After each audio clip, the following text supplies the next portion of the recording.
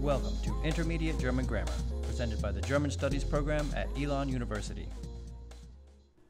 In this presentation, you'll learn about helping verbs in the present perfect tense, which is also known as the compound past tense. When talking about things in the past, most often you will use the compound past tense, which is also known as the present perfect.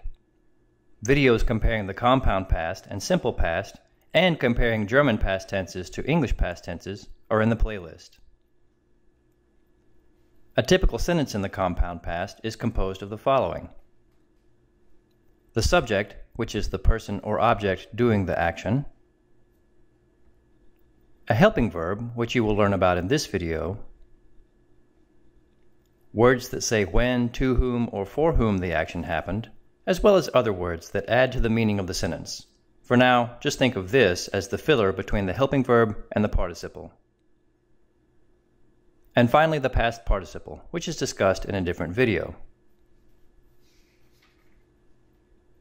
The topic for this video is helping verbs. First, we're going to define what a helping verb is. Once that's established, we'll look at how to choose the correct helping verb. Clauses in the compound past tense have two verbs, the helping verb and the past participle. These verbs always function together. The primary verb indicates the action. Note that the primary verb is in the past participle. For more on past participles, see the playlist. The helping verb is conjugated for the subject. The helping verb is called a helping verb because it helps, or supports, or sets up the primary verb at the end of the clause. Don't be confused by the fact that the helping verb is conjugated in the present tense. The combination of a helping verb and a past participle means that this sentence is in the past. Now that we've defined helping verbs, let's look at how to choose the correct one.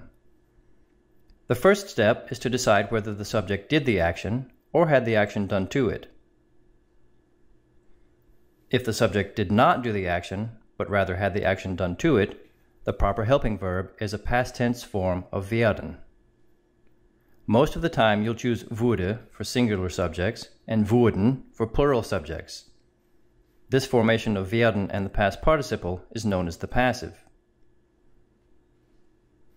To give an example, let's say you want to indicate that the Berlin Wall was built in 1961.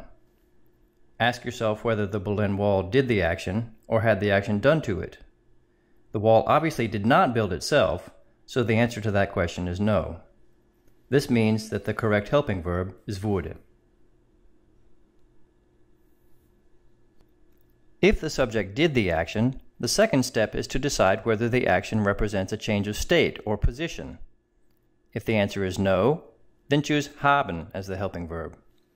If the answer is yes, choose sein as the helping verb. Here are some examples to clarify the process.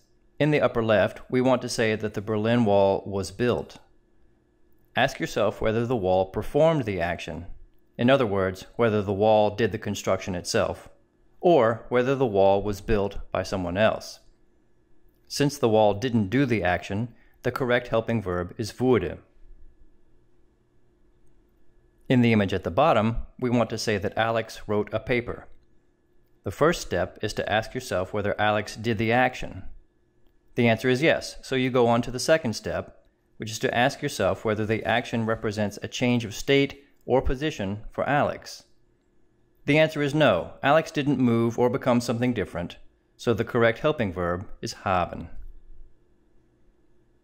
In the upper right, the subject obviously did the action of getting out of bed, meaning that the helping verb isn't wurde. So we go on to the second step, which is to ask yourself whether the action represents a change of state or position. The answer is yes. The person was asleep and lying down and is now awake and getting out of bed. The correct helping verb is therefore sein. To wrap up, let's look at common errors to avoid when selecting the helping verb. The first common error to avoid is the use of haben as the helping verb when sein is called for. Remember to use sein when indicating a change of state or a change of position.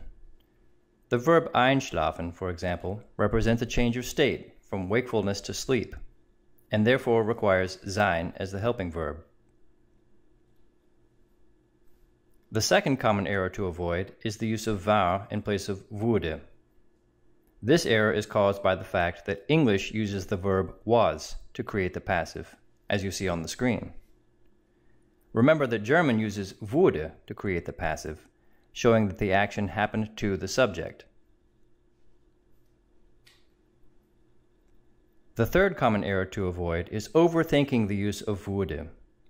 In the example on your screen, students sometimes reason that essen represents a change of state for the hamburger, and decide that the helping verb should therefore be wurde. This reasoning, although understandable, is incorrect. Instead, think about whether essen represents a change of state for the subject, the woman eating the hamburger. Since essen doesn't represent a change of state for her, the use of wurde here would be incorrect. Instead, haben is the right helping verb. That concludes our presentation. Thanks for watching. Be sure to visit us on the web or follow us on Facebook or Twitter.